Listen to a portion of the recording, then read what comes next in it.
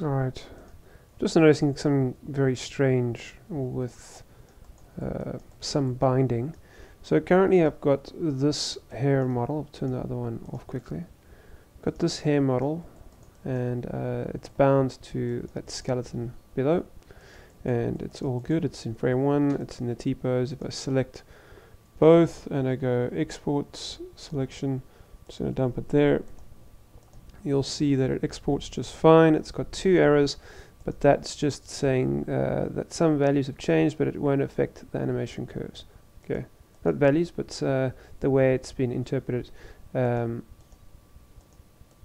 It's not going to actually affect the animation, but yeah, it won't affect the animation curves. Okay, so these are quite consistent little warnings. I wouldn't call them errors. Little warnings that come up. Okay, so that's good. I'm happy with that.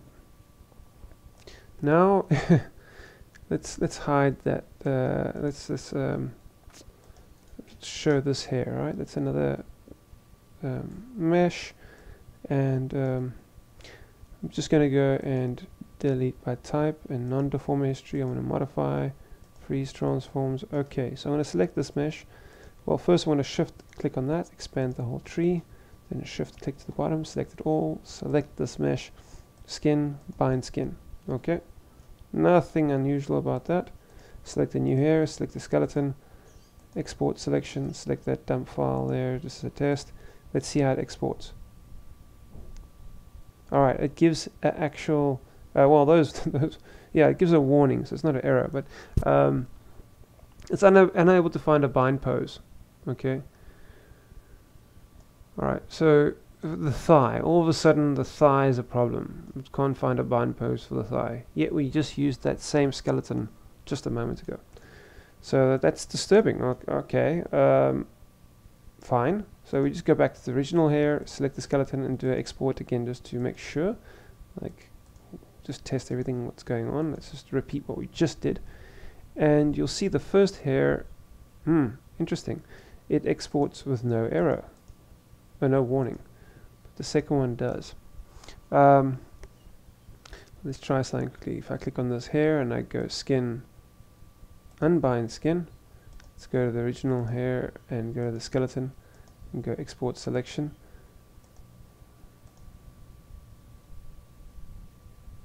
And now we're getting that error on the normal hair as well. So now the normal hair is getting the error at the moment we unbound the second mesh, the second hairstyle. So this second hairstyle causes an error for itself, but while it's still bound, it doesn't cause an error for the first hairstyle. But when I unbind that, the first hairstyle also gets an error. So rather annoying, and I'm going to press pause here and see if I can figure this out, and then we'll return with hopefully a solution. Okay, so it seems like the error was sitting with which bones were selected. So I'm just going to move this new hairstyle up, just middle mouse it up.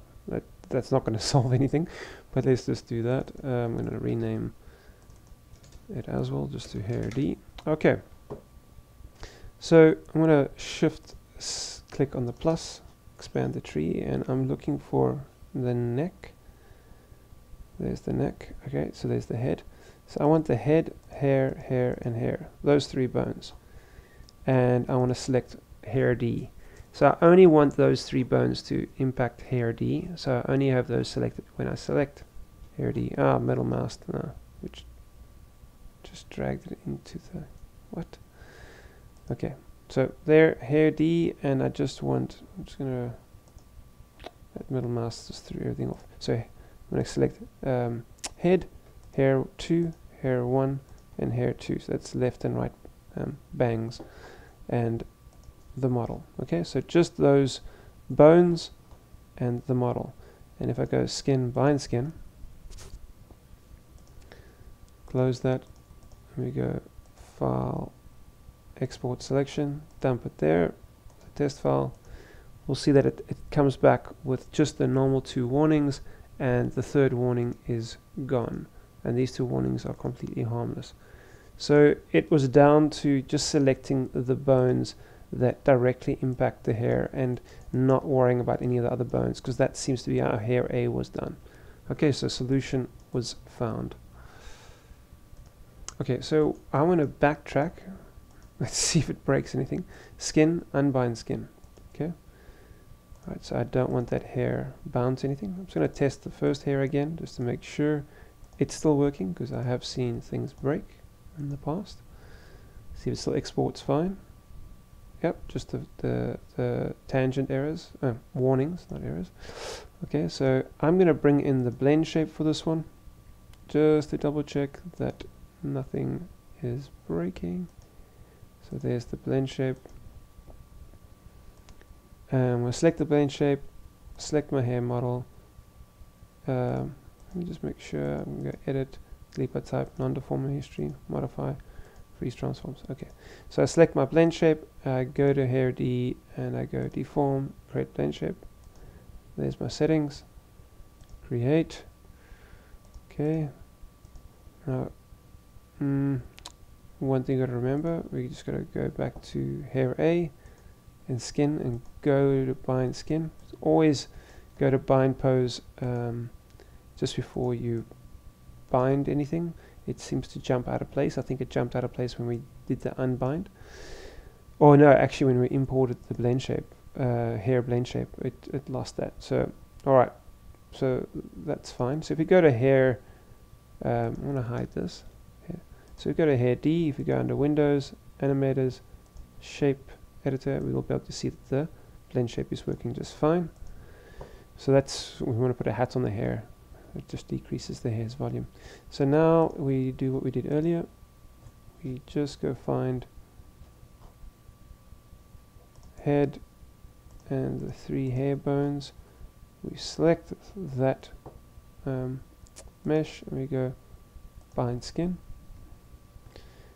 Let's see if it exports now. Select the mesh, select the skeleton, export selection, hair D, test, export. Please don't have 3 warnings. Oh, just the 2. Alright, so even now it's working the way we want to. And what I do then is, while it's still in the right frame and still in the bind pose, I select the original hair, I select the new hair, and I go skin, copy skin weights. There's a whole bunch of weight painting that goes onto this hair just to make it operate nicer. And then I'll go in once I show, let me just see if that works still, make sure everything's working. Export selection.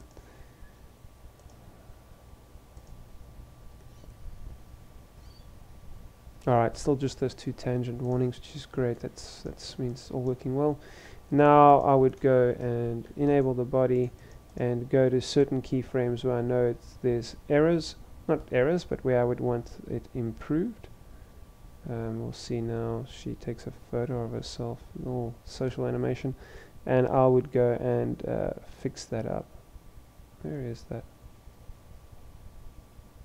Come on, where's your little selfie animation? Am I going too fast? Interesting.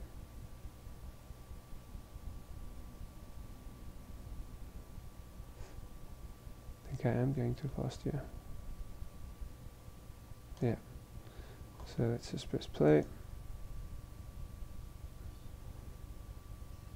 But yeah, at the end of the day, it looks like it was that the error was coming from where I was binding the hair to the entire skeleton instead of the specific bones. Okay, but let's just have a look. There is a little error that I pick up normally, and I'll have to go fix that. Yeah, you can see it there already. But when she takes a selfie of herself is when it really shows up, and then I just go in and do some weight painting there just to fix it up.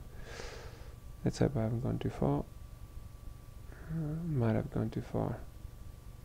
Yeah. Where is that?